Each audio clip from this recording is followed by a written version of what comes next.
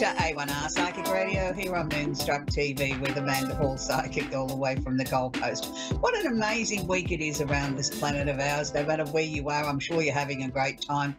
For us here in Australia, it's just started to get really cold and it's the start of winter and I don't particularly like that. So for all of you northerners, I'm really jealous that you're moving into warmer weather. Just send some down here for me. So anyway, this week, the Simply Tarot card of the week is a very ambiguous card, and a lot of my students used to freak when they used to see this card. It's called the Death card. It means under no circumstances that you are dying. You are certainly not going to be leaving the planet anytime soon. It is a card that says death of situation or endings in your life. So when we have endings, change and transformation in our life, it's always followed by new beginnings. So I look at this card in a very, very positive way. If this card comes out in a reading or comes out over several days in a reading, it's indicating that your life is about to change. Anything that has been holding you down, weighing you down, things that you've been trying to bring to a completion, that you've been working hard on, or things that you just want to be gone in your life, this is the card that we're looking for.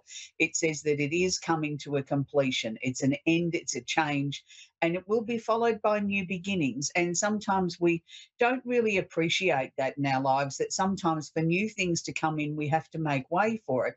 If we just kept everything in our lives, how cluttered would our lives be? Imagine when your children are little and their toy box becomes overflowing. What does mum do? She goes through the toy box and has a little eradication process, and that makes way for new toys to become favourites. Well, this is how you've got to look at your life. Your life is like a toy box. We need to empty it out every now and then, or take some items out so that we can bring more in. So this is a very, very positive card. So for anybody that's been looking to bring transformation into their life, this is the card for you. So this week we have, quite an interesting sort of area that we're going to move into now. It's called astrology. And each week I like to sort of focus on, it's like a Polaroid snapshot for those of you that are old enough to remember what a Polaroid photo was. You used to be able to take a photo and it popped out the end. It was instantaneous. It was revolutionary. Today we take them on our phone. So it's like taking a Polaroid snapshot of where the planets are sitting just prior to the show. And I like to do that just prior to the show because then it's the most up-to-the-minute report that I can give you. So I don't sit down and break down the 12 signs and what you're going to be going through each week. I'll give you a snapshot of what's actually happening.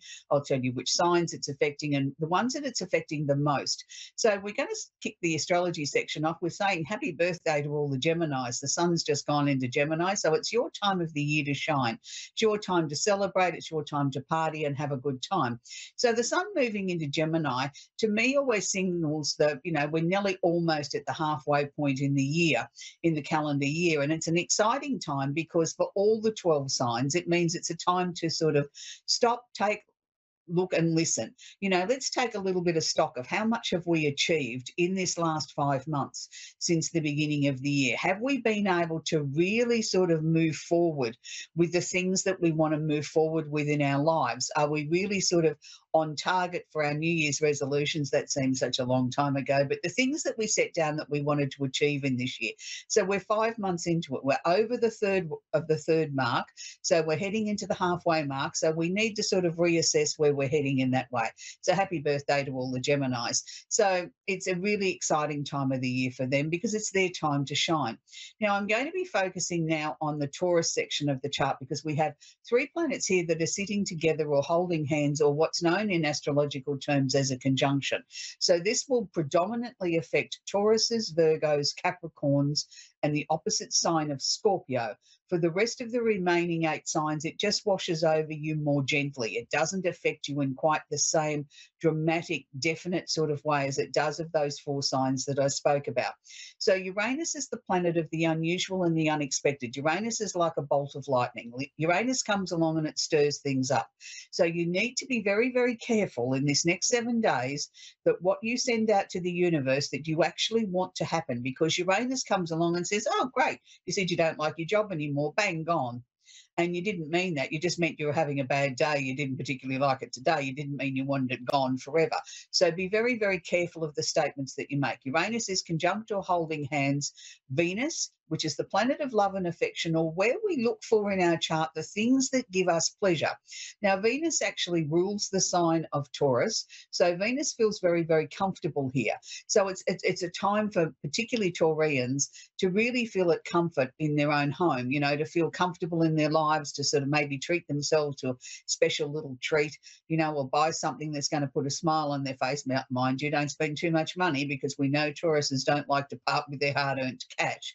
But it's a time that you can reward yourself. It's also a time for those that might be seeking love to look in different places, because, as I said, with Uranus here, the bolt of lightning, things coming out of the blue, things happening out of nowhere, it's a time that we sort of step out of our comfort zone a bit if you're looking for love. Now, applies to the whole 12 signs. Don't just keep putting your feet in the same places that you normally go to. If you want to get a new relationship or find love in your life, you've got to step out of your comfort zone a bit. And Uranus here can help that. I'm not saying it's going to guarantee to fix the whole world's love problems, but it's certainly going to create opportunities for those that are prepared to step out of their comfort zone and be open to new suggestions, or open to new types of people entering their lives. And one of those may turn out to be somebody special. So it's a time to sort of go to places that are connected to the earth as well, because we're sitting in Taurus at the moment. So that includes things like restaurants, art galleries, jewelry shows, fashion parades, anything that's got a creative or a foodie type flair to it. And that brings in lots of things. I mean, we think of earth and we think of tractor shows, and we think of, outdoor fairs and things that might have a slant towards farming or the environment or anything along those lines, because don't forget, it is in Taurus. So we're looking at earthy, sort of practical, down to earth sort of things. That doesn't rule out things like going to a trade fair that might be on interior design, because that comes under that too. So, step out into some different areas. The final conjunction here, or the holding hands, is Jupiter, the planet of expansion, of opportunity and luck. So for those of you that might be wanting to expand or hopefully start up a new business or create more income, this is the perfect lineup for this. But it's got to be something that you're passionate about. It's not something that you take up because, it'll earn me some extra money, I'll go and be an Uber driver, but I hate driving. Well, that's not necessarily going to bring you the joy and necessarily bring you the financial rewards either, because your heart and your soul won't be in it. It needs to be something practical. It needs to be something that you love to do, and it needs to be something that not everybody's going to make $1 million out of, or £1 million out of.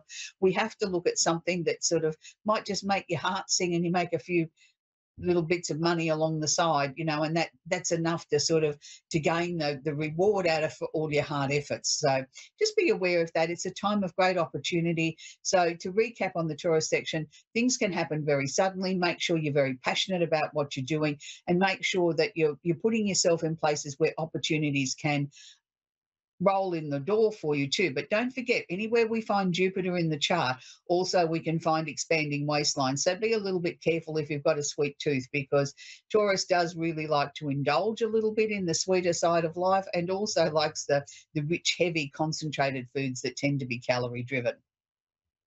So we're going to move on to another area of the chart now, known as the North Node. Now, the North Node is not actually a planet. It's where we look for what we are all aspiring to achieve in our lives. Now, at the moment, the North Node is actually sitting in Aries. So this is going to affect the fire signs: Aries, Leo, Sagittarius, the opposite sign being Libra, but it is going to wash over the other remaining 8 signs as well. So when we have the North Node, it's trying to show us what we're aspiring to or what we're trying to achieve. Now, with it conjunct or holding hands, Mars is the planet of action. Mars is the planet that makes us get out of bed every morning and say, this is what I've got to try and achieve for the day, is conjunct or holding hands Chiron. Now, Chiron is not a planet. Chiron is where we look for in a chart where we might be wounded, where we might need healing, something that we might have brought in from a previous lifetime. For those of you that believe in reincarnation, and I certainly do, that we've all been here before and we'll probably all be coming back again, we all come here with lessons to learn.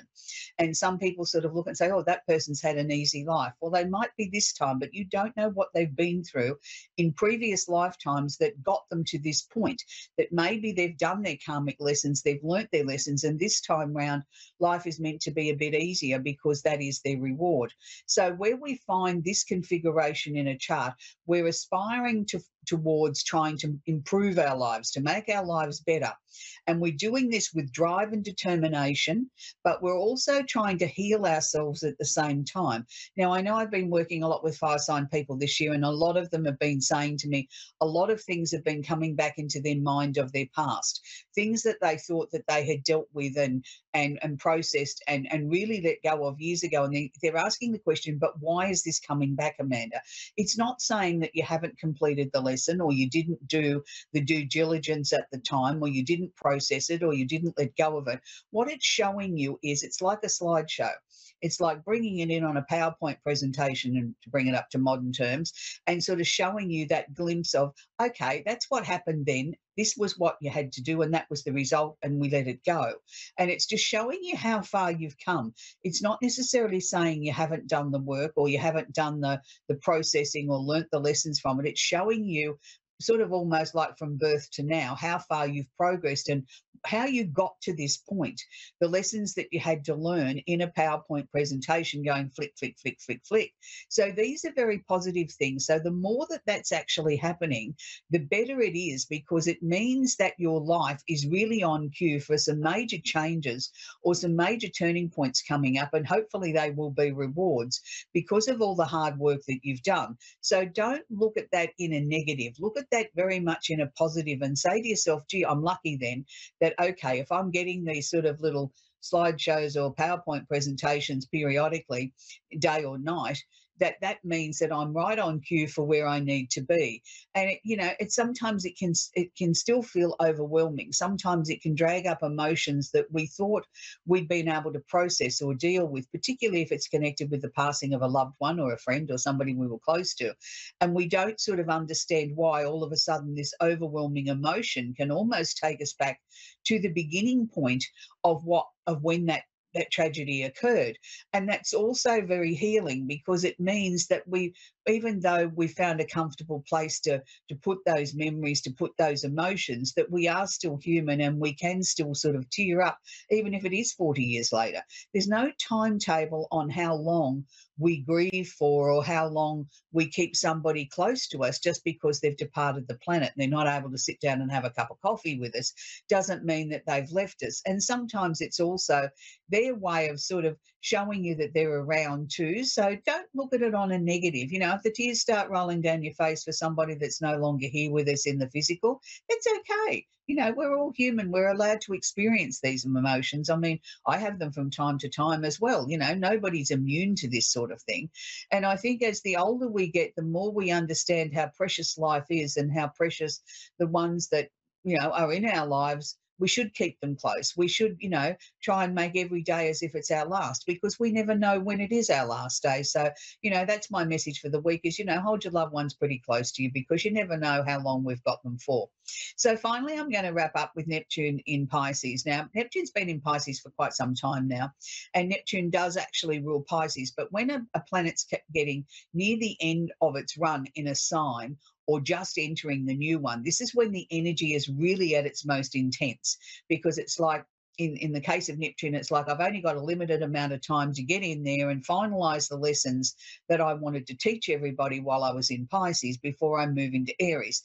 Now, Pisces, this will affect Pisces, Cancer, and Scorpios. The opposite sign of Pisces is Virgo. It'll just wash over the other 8 signs. Now, it's really important here with Neptune entering the last degree of Pisces. This also means it's the final sign of the zodiac before he moves into a brand new 360-degree cycle of moving into Aries. So at the moment, we are being asked to dig deep into our souls to make sure that there's nothing there that we're hiding from ourselves, trying to deceive or cheat somebody else out of, or trying to just be not a nice person.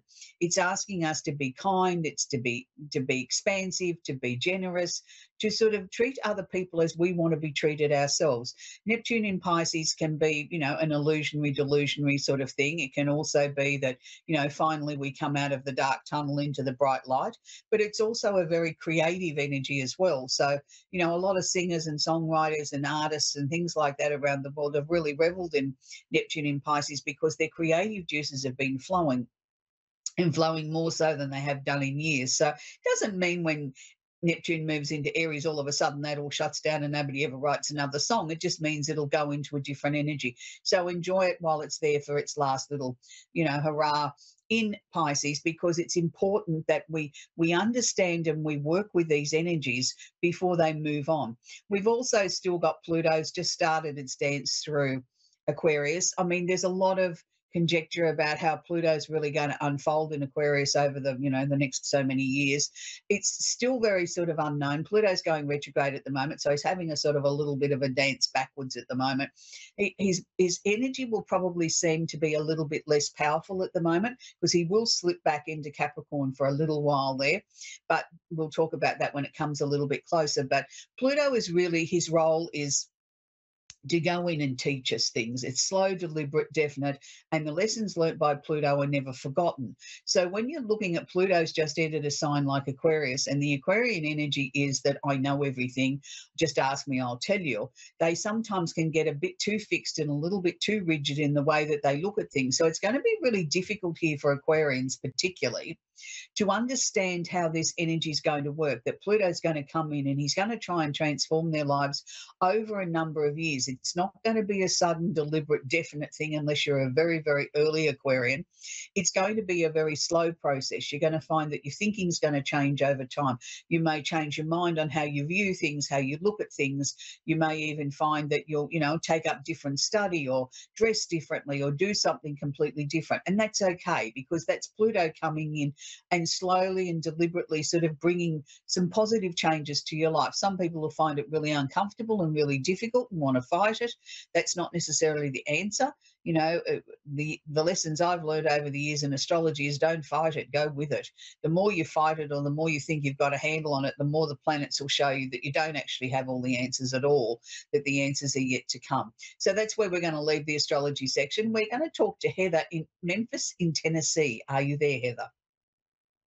Hi, yes, I'm here. Am I able to have that long of a reading, too? That was a long reading. I'll do my very best, Heather. What's your question, sweetie? Thank you. 12/21/87, 8:39 a.m., Memphis, Tennessee born.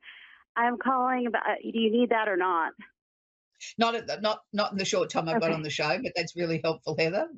What's your question, sweetie? Okay, no problem. I'm calling about a relationship thing. Somebody got dated 5 years ago. We're kind of trying to try it again. Mm-hmm. I'm healing a lot too, but it's not alcohol related. He's going back and forth with like addiction and stuff with alcohol. That's all. I'm pretty sure it's just alcohol. And we really got into it. I fought back. I didn't fight physically, but the way he spoke to me, I went over there to try to talk to them, and his family was really irate towards me. And I was like, look, he owes me a conversation after that. And after he told me this for no reason, then he accused me of something that he did 5 years ago. I said, of course I told your family. You're lucky I didn't file a police report on you. You should be thanking me. I mean, what is going on here? Why is he treating me like this? And is he just, what does he feel? Like, this isn't fair to me. Like, I feel like, I told him, I said, you wouldn't have gotten a job if I didn't come back. You haven't worked in like 5 years per what you said, if that's even true. Because I'm starting to think that he's telling me certain things that, I mean, I don't know. But, and that's what I get, like... Yeah, darling, look, it's always hard when you try and reconnect with somebody that's from your past, because 9 times out of 10, nobody's really learnt the lessons of why the relationship came to an end. And this is a classic case of it. You've done the work on yourself. You hopefully have sort of worked through your misgivings. Well, not enough, because the way I reacted was, but it was upsetting. Like, I don't let people do me that way. I just don't. Nobody does that to me anymore. I don't let it happen. Maybe before. And it's funny you were talking about Neptune and Pisces. I've got that 12th house placement. I've got a lot of 12th house placements.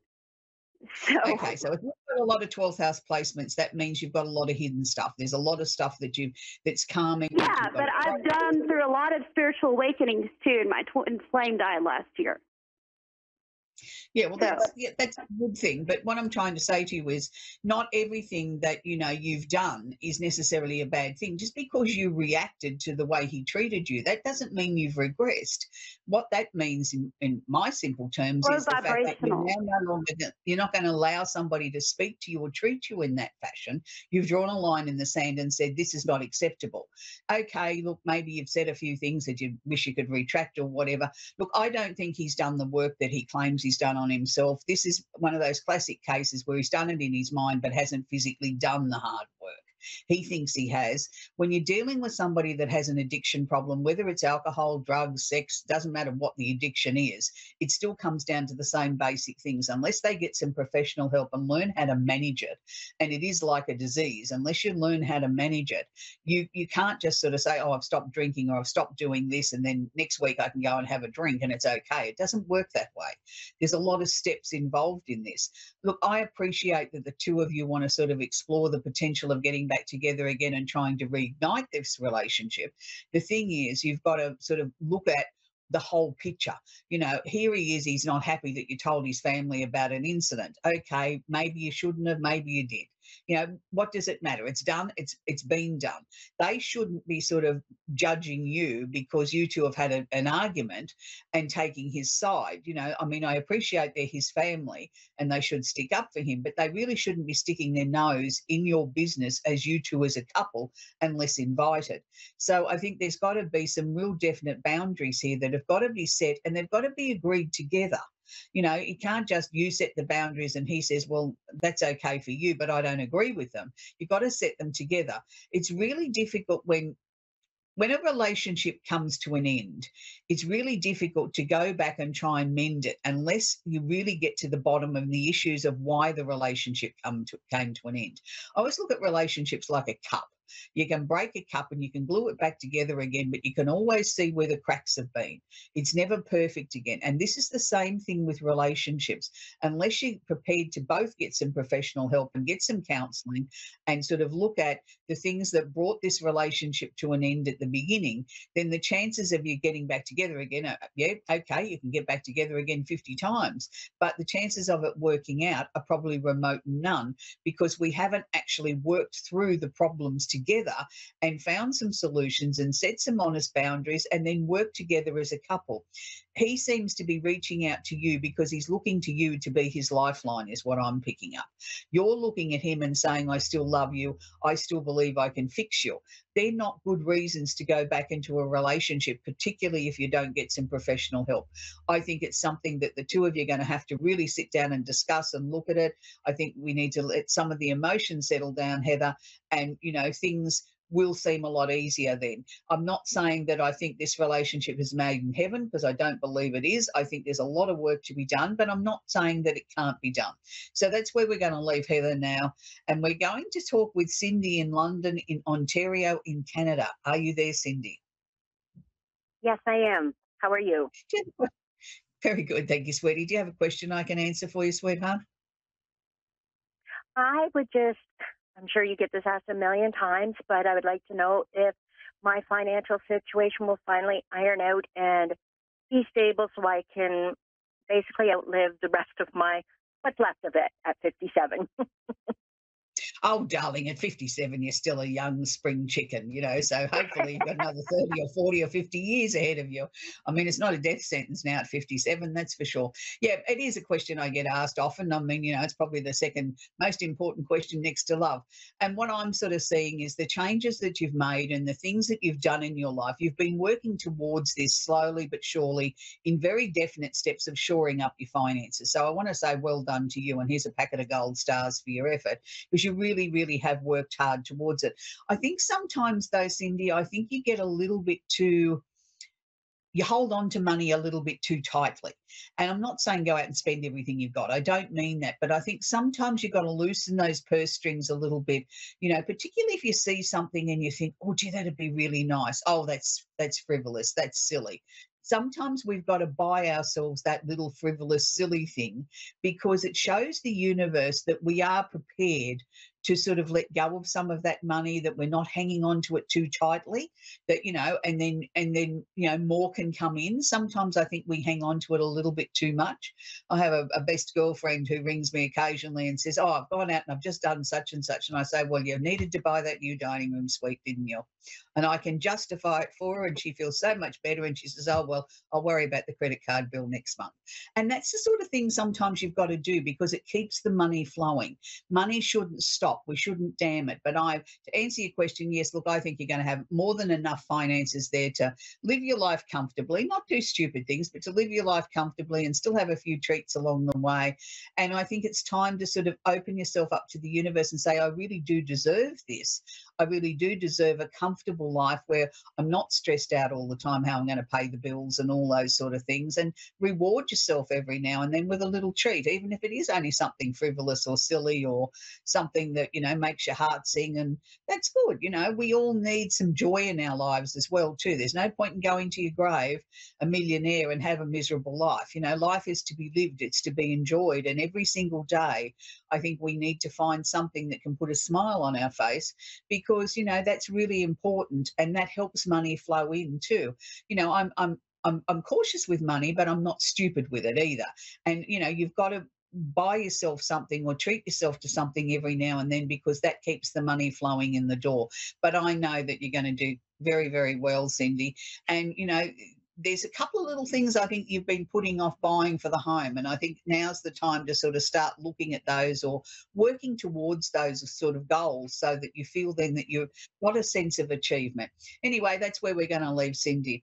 It's always very interesting when we've got, relationships come back into our lives from the past and things like that, and, we don't know whether it's right, wrong or indifferent, and it's, for another day to talk about karmic relationships and how they can sort of keep coming back and biting us or come back to have another little session with us. It's like going to the movies and seeing the same picture over and over and over again before we're satisfied. And that's a little bit like karmic relationships. This week I want to leave you with a song that was really popular here in Australia, and for the rest of the world I know you've probably never heard this song, and I'd like you to sort of look it up on your device and listen to the words of this song. It's by a man called Jeff St. John.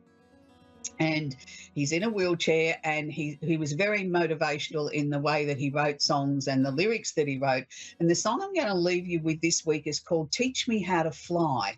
And it's a very motivational song he's asking someone to teach him how to get to where he wants to be in his life. And I think it's a very appropriate song for most of us, that we're all trying to achieve something, that we need to have some positive upliftment in our lives, no matter whether it's our finances or whether we're looking to go back to a previous relationship or we're just struggling to get through our week. Not every week is a perfect week. We all have things that crop up from time to time in our lives that we need to deal with. But the most important thing is put a smile on your dial and hold those that are close to you very close to you, because you never know when they're going to be gone. So until next week, bye for now.